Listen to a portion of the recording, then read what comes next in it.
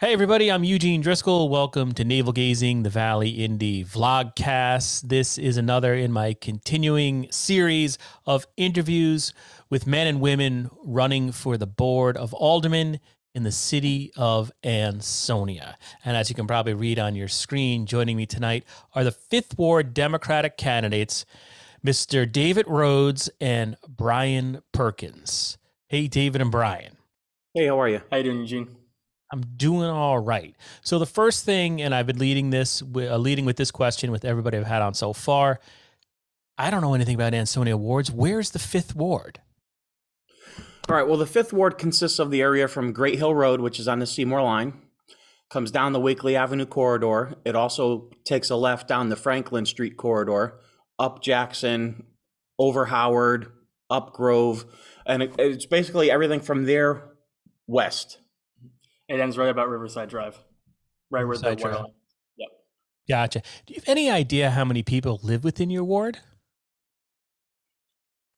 Well, right now, there's about, I believe, we're looking at the new census numbers. A lot of people moved to Ansonia this year from New York with COVID and everything. I believe around 3,500 total. Oh, wow. Okay. Which should be representative for every ward as well. That's how the wards are cut up by population. 750 households or something like that. Something like that.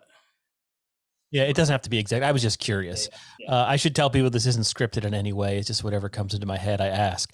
One thing that's always sort of disappointed me about some of the Ansonia races, the ward races specifically, which is one of the reasons I'm glad we're having this conversation, maybe more people will know it's happening, is that the voter turnout tends to be sort of low in the wards. Like you'll see somebody win an election by a small margin or just a couple of hundred votes. What's your sense this year? And this has to be, I assume this is tough because there's no top of the ticket race this year. What's your sense and how are you sort of trying to overcome that hump of low voter turnout? Whoever wants to, I guess I'll ask David. Sorry. Well, I think you're going to see a larger than normal turnout just on the basis of the last presidential election where a record number of voters came out. I think we're still riding that wave of people wanting to vote and make a difference. Now, it may be lower a little bit because there is no mayoral candidate on the Democrat side, but I think we're going to still see a pretty decent turnout. Brian, do you concur? Yeah, I believe so. I think, after talking with residents here in the 5th Ward, and I've seen this all around town, people are a lot more energized than they usually are when it comes to elections, municipal level anyway, this year as opposed to other years. I mean, you look at the voter turnout from 2 municipals ago, and like you said, you see people who are losing by just a few votes in like 3rd Ward, for example, that kind of thing. But I feel like this year there's a lot more energy going. I know we're definitely working harder, and I know that our opponents are also working harder, which an increased voter turnout is always great in any regard. So I'm looking forward to that. All right. So now just some biographical information about you gentlemen. I guess I'll start with Brian. Talk to me about how long you've lived in Ansonia, where you went to high school, what you've been up to the last few years. I don't want you to talk for like the next 45 minutes, but give me the thumbnail version. No, absolutely. So I was born and raised in Ansonia. I went to Ansonia Public Schools. I'm an Ansonia High School graduate of 2015. In 2016, I enlisted in the United States Marine Corps. I was active duty for 4 years and 3 months. During that time, I did a deployment to Afghanistan. I was in Afghanistan actually last year from January to May. So I did the deployment to Afghanistan. I had to extend my contract to go there. So I stayed in for an additional 3 months. I got out in January of this year. And here I am today. I'm now going to, I'm sorry, I didn't mean to cut you off. I'm also going to UConn. I'm going to the University of Connecticut right now as well. Gotcha. Okay. So you're a college student. What are you studying at UConn? Computer science and engineering. Okay. Thank you. And David, what's your background? How long have you lived in Ansonia? Born and raised in Ansonia. The overwhelming majority was in the 5th Ward. I did live on the North End for about 7 years. Product of the Ansonia Public School System. I was a 1990 graduate of Ansonia High School. I was also the one of the tri-captains on the state championship baseball team. I graduated from Southern Connecticut State University with a degree in marketing. I've coached baseball in the town for about 20 years, from T-ball all the way up through American Legion ball, as well as middle school and travel ball. I retired from baseball coaching, and now I concentrate, believe it or not, on a small business that I started making handmade soaps. Oh wow, And when did that start? That's interesting. uh, March. Oh, okay, brand new thing. Yeah, in the middle of the pandemic, I'm not to get off subject. I was spending a lot of money online for all natural soaps, and then I got to pay double the cost in shipping. So I said, let me try making myself. So Yeah, maybe that's a future Valley Indie feature story there. Now, David, what motivated you? I mean, one thing here is like I know you guys, but I don't know you guys. I just know you from social media, right? mhm. Which is like I don't know. The more I'm on social media, the more I think like let's all just stop using it. Yeah, But David, what motivated you to make a run? I mean, I assume this is your first run for public office. yes, it is. So Um, what motivated you? I love helping people. I used to tell my players that, I'm a teaching coach. I don't care if we lose all our games, as long as you're learning something, making you a better person. So I love helping people. And since I don't coach anymore, I was told, why don't I put my energy into doing something for the community? So I said, you know what? Let me run for alderman. I could give residents back their voice. I have a voice, and I get to work with a lot of great people and see what we can do for the community. And then, Brian, the same question to you. What motivated you to make a run for the Board of Aldermen just coming out of the Marine Corps?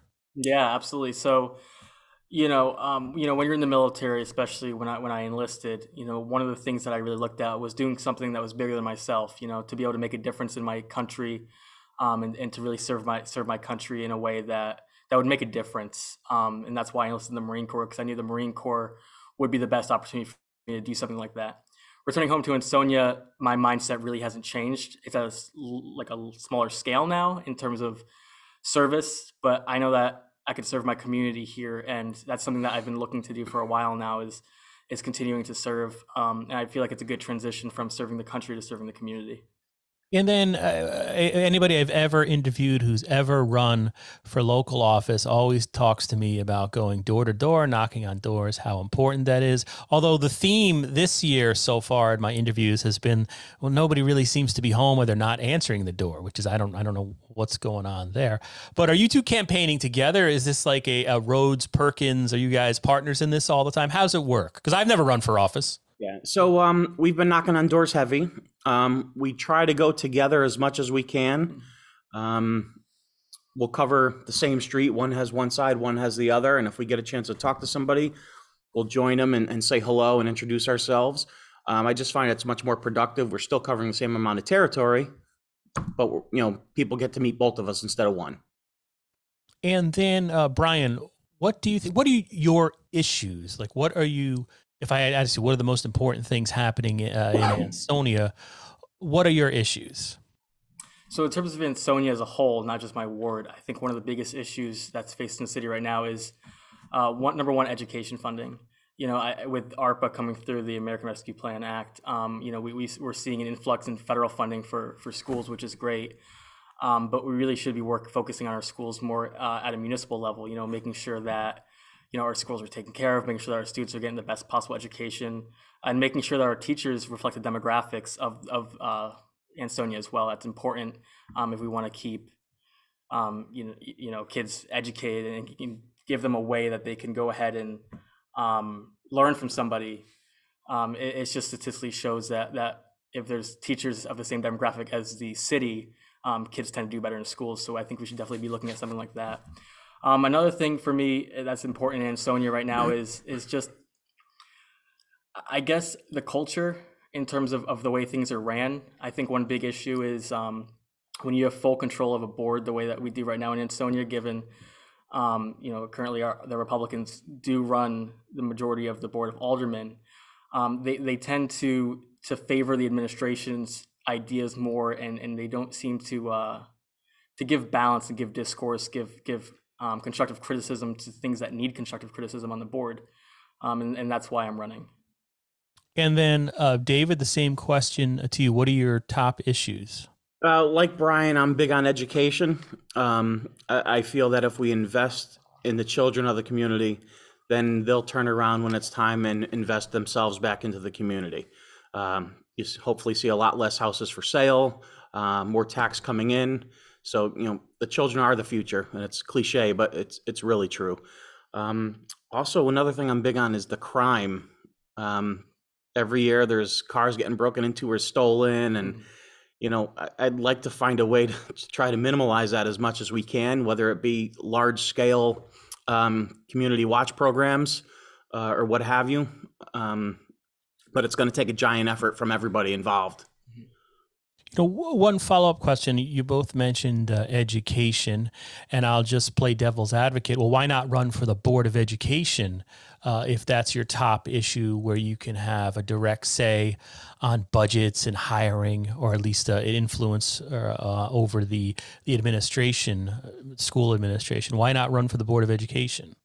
So in terms of the budgeting and the funds, the process for the budget in Ansonia, it's the mayor, the Board of Apportionment and Taxation, and the Board of Aldermen that approve the budget.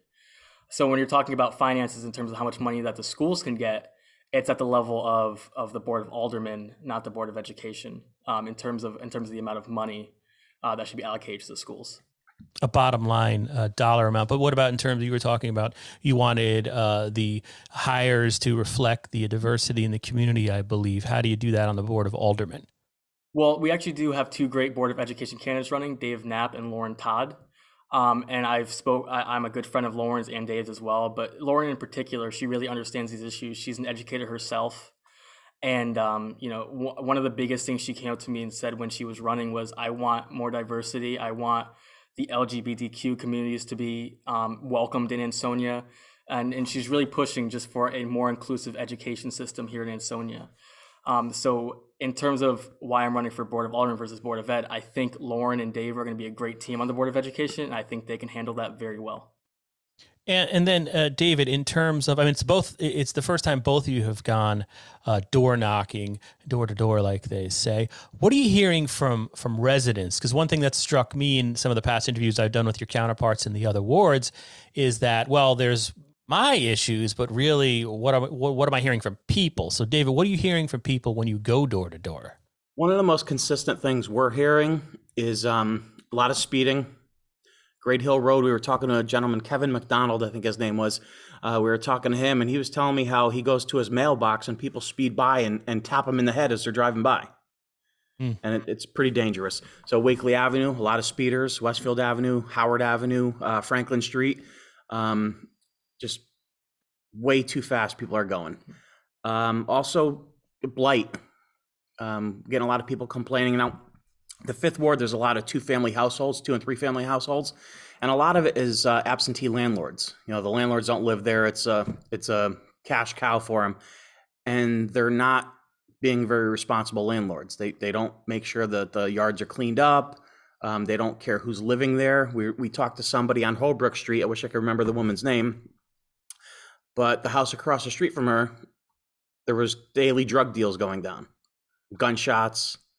And we just don't need that in our community. We got to hold landlords accountable. Brian, are you hearing, obviously you're doing this together, you're hearing the same type of talk, crime, whether it be low level like speeding or dangerous incidents that like David just mentioned?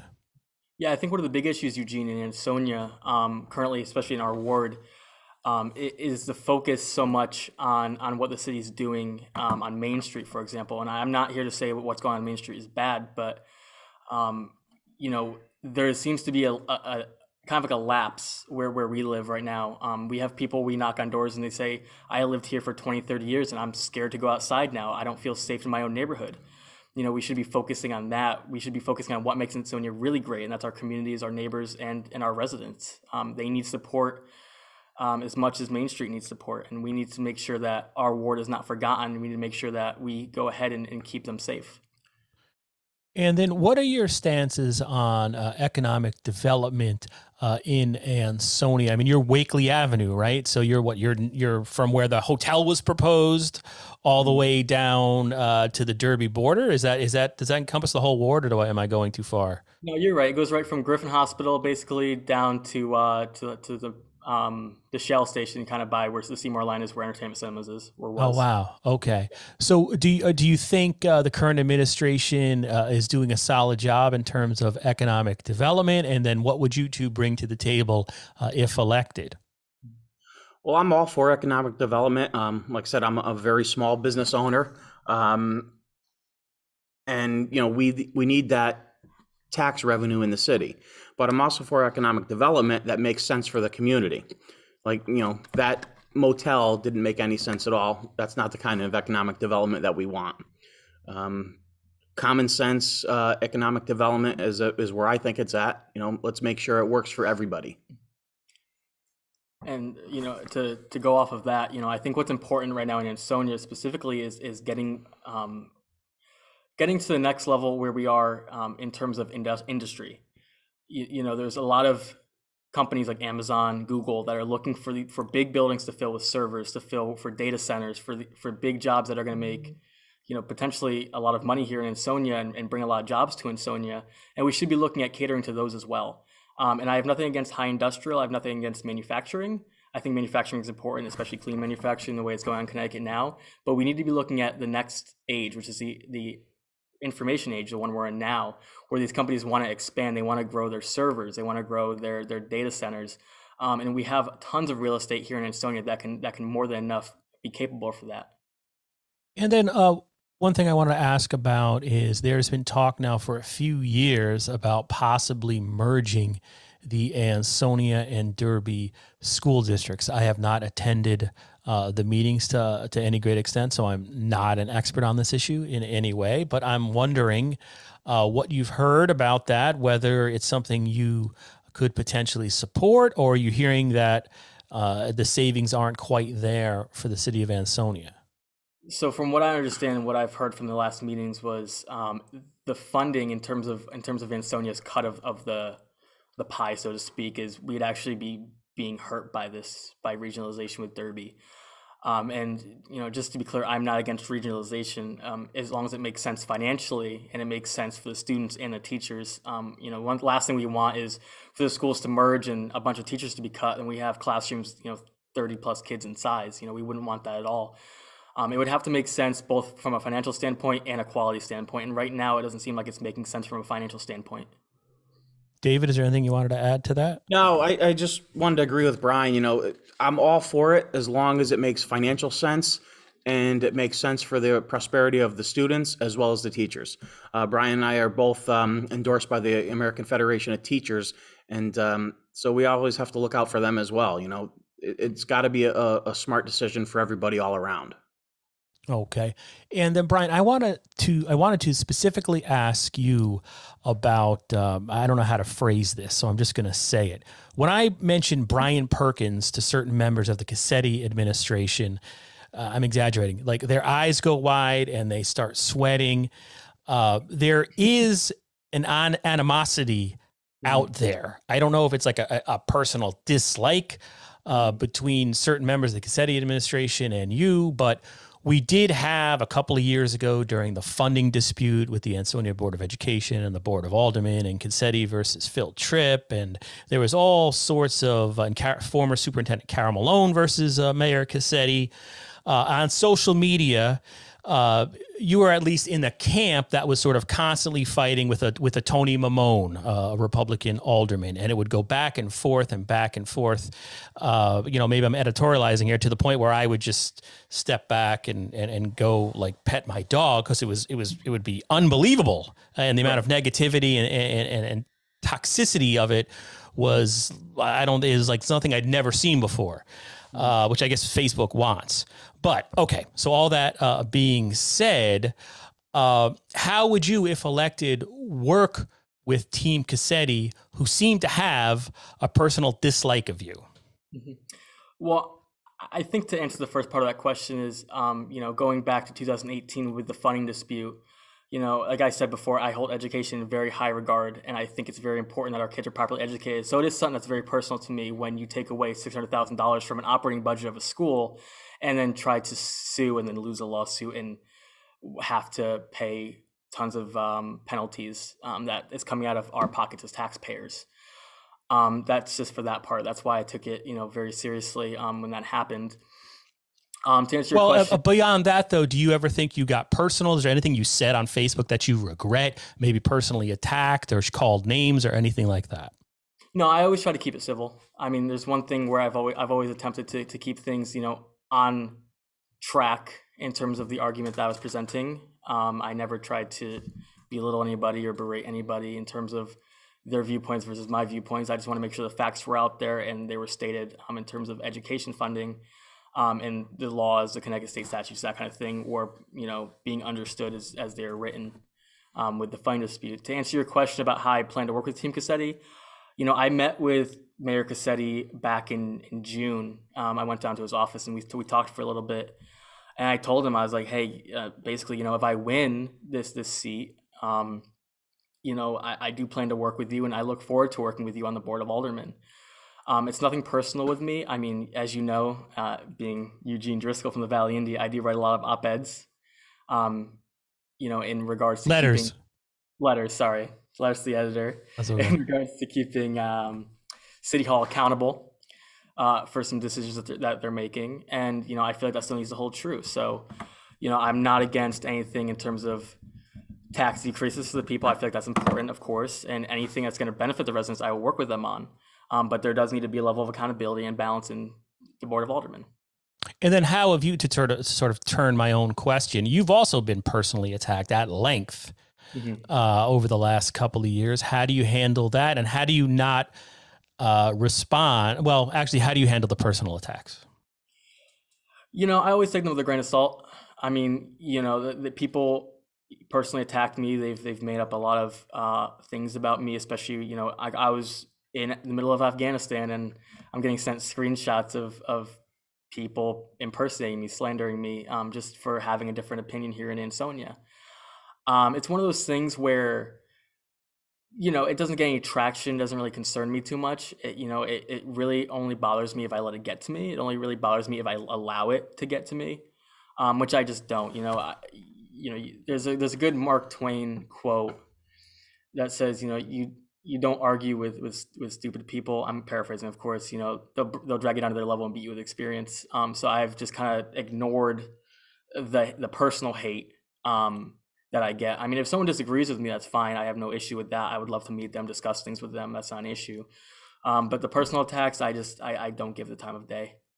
And then, like my last question on this subject, one thing I've noticed as just an observer, it seems like this go around, we're not seeing the cutthroat, daggers out, poking each other in the eye on social media, particularly Facebook, unless there's now secret groups that I'm not watching, which could certainly be happening. We do see it a little bit, but yeah, I've surprisingly been pretty good at holding my tongue and not giving them anything to chew off of. Yeah, is that like, because I mean, like, I guess the evil part of social media that we're learning about is that, it's unfiltered thought a lot of time. And I've been guilty of saying things, even on the Valley Indy page, that I regret 5 minutes later. Do you think we're sort of evolving in Ansonia to get away from, have we all realized, well, that doesn't really serve a purpose? Like, David, Facebook loves negativity. And political elections love negativity. I'm trying to stay positive. I'm trying not to feed into the negativity. I'll let whoever's being negative and foolish, let them dig their own grave. I'm here for the citizens to give them their voice back. And you want to attack me, go ahead. Someday you're going to look me in the eye and want to shake my hand and say, thanks for everything you're doing. Yeah, Go ahead, Brian. To kind of go off of that, I mean, the way I look at it is we're all community here. We have great people here in Ansonia. Some people won't agree with us, and that's okay.